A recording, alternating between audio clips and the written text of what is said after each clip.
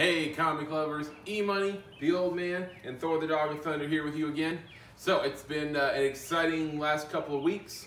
Let's see, we had our final sale of the season. We just finished up until spring next year. Probably May. Yeah, so had a pretty decent sale. Pretty good film. Sit up. Guy came in at the last second and bought up a few comic books. Got a couple of our key issues, but don't worry if you come to our sales. We're gonna be back in the spring, and we're gonna be better than ever because we're gonna have dozens of new comic books to sell you. Dozens? Yeah. We got 6 months to accumulate good stuff. Yeah. So dozens. we're gonna have hundreds. Safe bet. I would say of the good stuff, we'll at least add 150 comics. 150 comics. So we're gonna have new slabs, new key issues. It's gonna be fun stuff. All right. So on the Thor front, excuse me. Yep. Thor and I went to Bernheim last week and had a good time. We walked around. Didn't see any ducks though. Oh, yeah. Your old buddies weren't there. Yeah. No ducks. We did see a lot of squirrels though. See? Thor really wanted to chase those squirrels. Squirrel. Yeah. And we met a few people, and a couple of people, they commented on how pretty and handsome and gorgeous Thor was, because he is, aren't you, boy? Aren't you? Head is getting so big, you won't be able to get in the car anymore. And then we went to PetSmart and picked out some items for Thor. He got really close to another smaller dog and didn't growl at it, so that's good progress for Thor. So that's what's new with Thor. I have actually been working on a movie the last few weeks, which is why there was no back issue. Yeah, why we didn't have an episode last week, and it's sort of a fun movie. It's a movie within a movie, and in the movie within the movie, I'm the sound guy. So in the movie, I am playing the sound guy, but sometimes when I am the sound guy, I'm actually running sound. So it's kind of an interesting dynamic. So that's what's happening to me. It sounds like it'll give me a headache. Yeah, it's been a lot of fun. All right, so. In my opinion, you've been goofing off and we haven't been doing our work. Yeah, shut. All right, so this week we have a couple of cool comic books to review. We have the new Batman title, Batman the Imposter, a series from Black Label. And a couple more. We have the Monster Kill Squad. We have Star Wars Bounty Hunters. We're giving it all away. We're gonna be reviewing all of those in just a little bit. All right. Ow! Finger, not food. Finger. All right. You want to part in a movie, buddy? You want to be a zombie dog? No? All right. Guess not.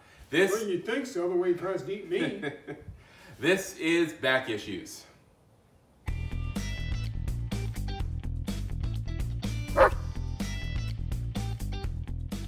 Alright, comic lovers, so before we get started today, don't forget to subscribe to our channel, turn on your notifications, give us a thumbs up, and if you like, leave us a comment.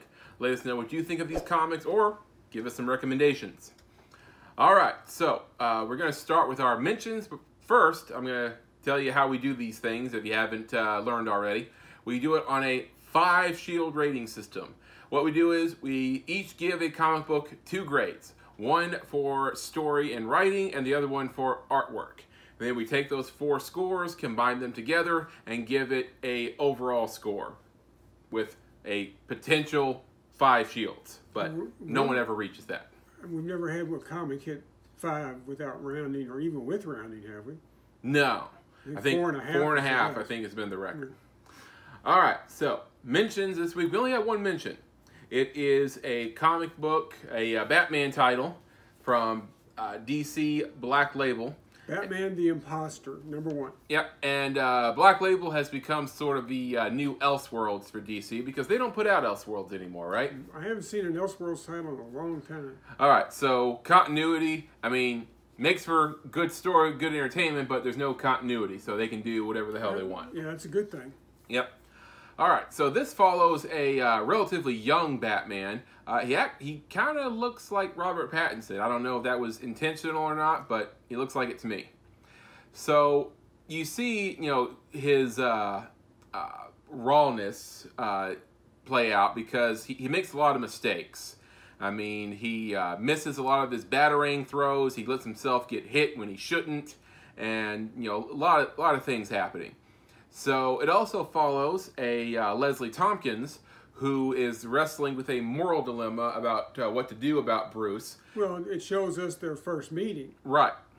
And, she's wondering if, allowing Bruce to continue as Batman is a asset or a hurting Gotham. Yeah, she keeps threatening to call Popo on him, and I'm like, if he doesn't want you to call, you won't call. Yep. But that's not Batman.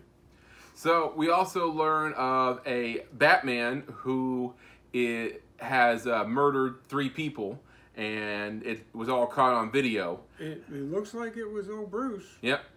So, another thing Leslie is wrestling with was that Bruce. So we see all this play out, and the cops wanting to find Batman. I mean, if they weren't working too hard to find him before, now they really want him. So I didn't really care for the artwork that much. I mean, it's pretty gritty, which I guess is intentional to set the tone. And I'm not going to say it completely reminds me of Department of Truth artwork, because that's pretty bad, but it kind of has a similar feel to it with the color schemes. Well, both styles are intended to be dark and gritty, whereas the Department of Truth is so dark and gritty, I can't tell what the hell we're supposed to see, which is why we don't get Department of Truth anymore. But this artist, I appreciate his talent. I enjoy it.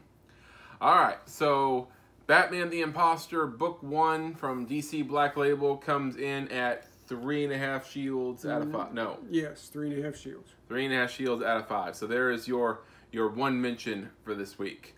All right, so moving on to our top, well, it would be our top 3 if we didn't have any ties, but it ends up being a top 4. Of course, there was a tie. There was actually a tie for first and second, and a tie for third and fourth. Well, when you only have 10 potential scores, and most comic books rarely fall in the very bottom or the very top of that scoring system, then you're going to end up with some ties.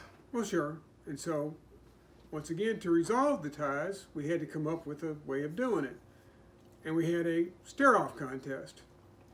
Unfortunately, my old eyes I thought they were going to turn to dust after I kept them open for a little bit. So, EMoney won again. So, if you don't like the order that these are in, this guy.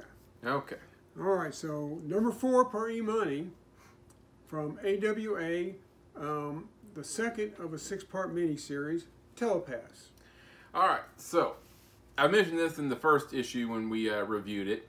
If you watched a show called Flash Forward that was on, it was short-lived some years ago. Nobody watched it. That's why it's short-lived.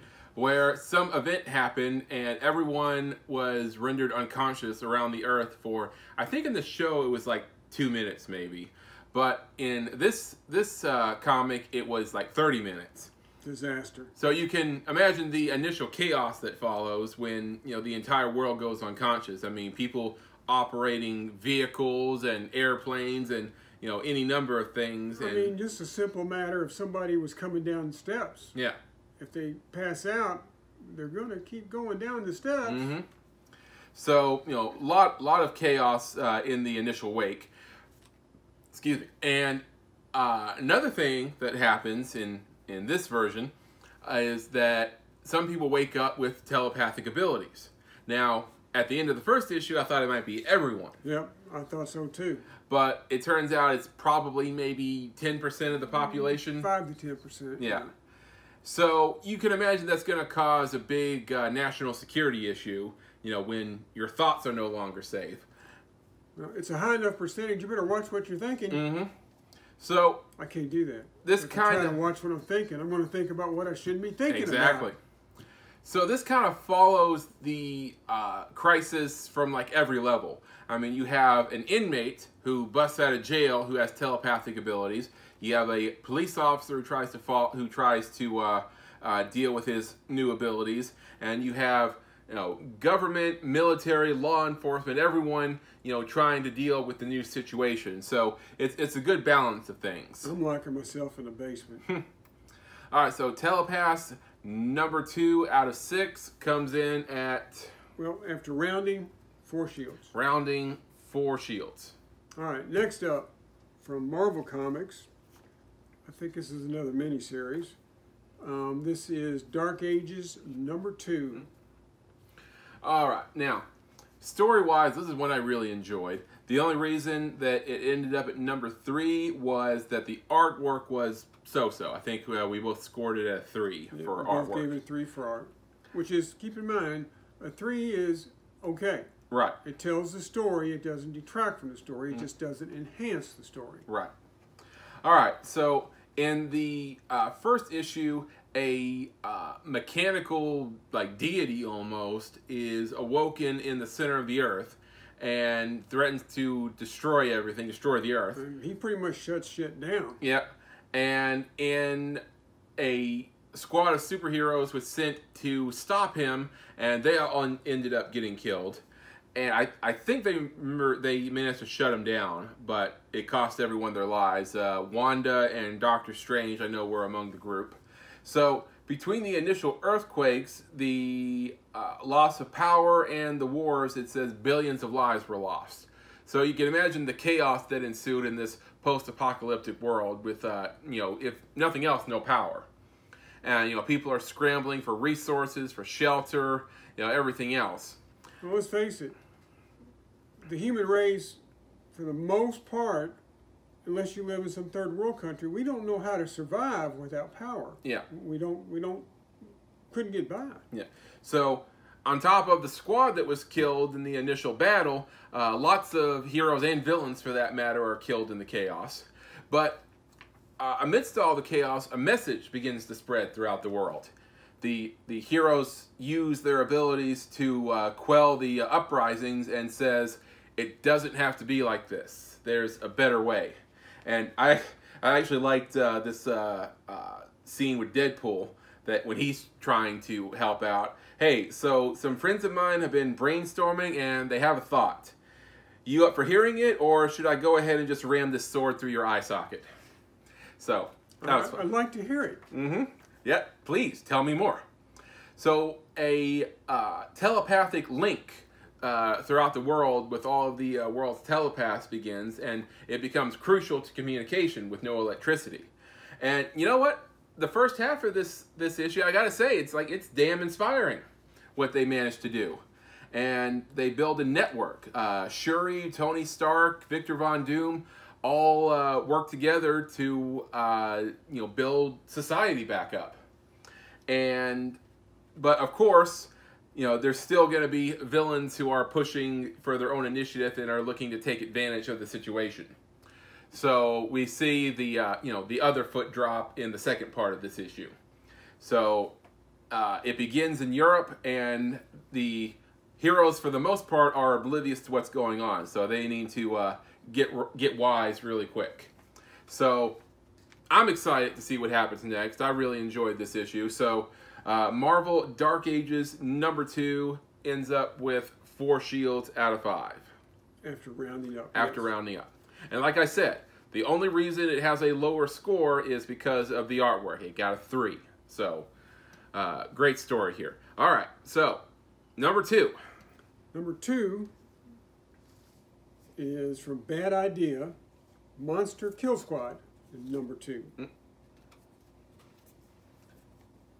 All right, so Monster Kill Squad, the first issue just kind of introduced the characters and, the squad and what they do. Explained that there were monsters. Right, and, what they're all about. So in this issue, you get a more character development from each member. You find out that one of their, I guess you would call him their tank.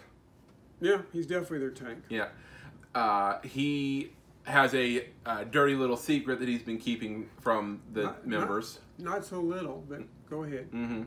And then you have another one who's a witch and, uses her powers in the field. and another member who is a devout Christian and is not so Christian witch. Yeah, not so keen on her wicked abilities. And surprise, surprise, the Christian woman is judgy. So we see the fallout from them learning the tank's secret, and also we're introduced to a few new monsters. Last time we introduced to clowns, which are... Well, that was actually pretty sweet. Yeah, they were kind of like, Pennywise type clowns. Here we get introduced to Sasquatches and Bigfoots and Yetis, Wendigos, different things like that. Big furry guys. Yeah, so good to meet new monsters in this issue. So good stuff, good character development, good story, and artwork is also pretty solid here. Yeah, we both scored 4s across the board on both art and story. All right, so Monster Kill Squad, 4 shields out of 5. All right, and number 1 on the hit parade from Marvel, Star Wars: War of the Bounty Hunters, number 5. All right, so this is the story of what happens to Han Solo's carbonated body between Empire Strikes Back and Return of the Jedi. And you see all these powers working against each other because they want Han's body for one reason or another. Yeah, I mean, who the hell wants a guy for whatever? I don't really totally understand why they all want him. Well, I mean, a lot of them just want Han, off the playing board. Others, want to rescue him, like our, merry band of rebels. And others, just like Jabba and the Hutts, just want to use him as a trophy. So you have the Hutts, the Empire, the Rebels, and a relatively new group, Crimson Dawn, who you may remember from the Solo: A Star Wars story movie. And they're all working against each other, and Crimson Dawn is like kind of manipulating things from the shadows. So it's great storytelling. You see Boba Fett working to take back his bounty and get it to Jabba, and our rebels trying to rescue him. And great stuff here, and pretty solid artwork as well. And you also get introduced to Crimson Dawn's future plans, and you get a little preview in the final panel. It says a new chapter begins shortly after this one, Crimson Reign. So we're going to be looking forward to that. So Star Wars: War of the Bounty Hunters, number 5, our number 1 comic for this week, with 4 shields out of 5. Correct. All right, so there are our picks for this week. What do we have going on for, well, this week if you are watching this on Wednesday? All right, so coming up, we have Thor number 18. Been enjoying the Thor run. Mm-hmm. Do you know who Joe Hill is? I know I've seen his name on comic credits or maybe TV show credits. Probably movie credits or book credits. He's Stephen King's son. Oh, okay. And I've read several of his books. He's a very good author. I mean, he reminds me a lot of his dad. Does some pretty creepy stuff. So he's written a comic book called Refrigerator Full of Heads. Okay. Is that like 8 heads in a duffel bag? I don't know. I haven't read it. Okay. Sounds good, and since it's written by Joe Hill, I had to give it a shot. We'll let you know what we think. Remember the robot book, Not All Robots? Not All Robots, yep. We've been enjoying that. Number 3 comes out. All right. But when it's all said and done, this is another week of the Bat. Oh. Because you have Batman number 115, Batman's Secret Files. Now that's a book that's hit or miss. I mean, some of them have been good, some of them have been not so good. Mm-hmm. But this time they're going to focus on Peacekeeper 01. Okay. All right, next we read this last month, Batman versus Bigby, a werewolf in Gotham. Oh, nice. A wolf in Gotham. That was pretty good. Another Black Label story we've been enjoying. And then Legends of the Dark Knight, number 6. So, all right, so four new Batman issues. All right, so looking forward to this week. And now we are going to head up into the garage with Thor. All right, comic lovers, back out here in the garage with Thor, and I have a brand new Stump the Old Man question for you. Are we ever going to get... You need to do more movieisms. When I come up with them, we will do them. Y'all need to send in ideas for movieisms to get the old man off the hot spot. All right, so I thought I would do, current events, what's popular right now. So I came up with one from the Hulu series, Why the Last Man. Get up here and get this, because it's going to be a while. I got to tear into big EMoney here. Oh, so you're going to ask me a question about a TV show that I got the first trade, and you're piddling and paddling and not reading. Working. I work. I got time for it. And you haven't finished the first trade. We've not watched the first episode of the show yet, even though the series finale has already aired. And yet, you're going to do a trivia question. You have some cojones. Okay. So what's the question? So, in the comic series, Why the Last Man, what is the name of the monkey? And then you're going to ask me a silly question about the damn monkey. The monkey. The monkey has a... It's got something to do with a typewriter keyboard. The and symbol. His name is Ampersand. I thought it was pronounced ampersand, but... I think it's amber. Yep. Ampersand, the and symbol. I'll allow it. That is yes, correct. You will. All right, and the main character has this big long explanation as to why he named him that. I've forgotten what it was now. But yeah, he's an escape artist. At least he is in the comics. I don't know. The guy, not the monkey. Right, and he has some interest in the ampersand symbol. That's why he named the monkey. So, old man wins it this time. All right, that's gonna do it for this episode. A lot of fun stuff came from DC Fandom this last weekend. A lot of big trailers came out. The old man, as you might know, doesn't watch trailers because, they give too much away. I watch them if it's something I don't know anything about. I actually had this discussion with some of the people on the set this last weekend, and it's like, why do they do that? Why do they give so much away? And they're like, because they make another $100 million easy on, ads on YouTube. Still sucks. Yep. And, you can have a trailer. That's fine. People are going to watch the trailer. But it doesn't have to give everything away. That's what I'm saying. You guys have heard me make this argument before, but you know what? They're not going to change their ways based on old EMoney's word. All right. So we're going to have more comic reviews next week and upcoming... Maybe we will, unless he decides to take another sabbatical. And coming up, we have the Eternals and Spider-Man No Way Home before the year is out. And a lot of cool stuff coming in 2022, both from DC and Marvel. So looking forward to it. All right. We'll see you guys next time. Excelsior. True believers, holidays coming up. You got Halloween. Send us pictures of your costumes. We'll see that.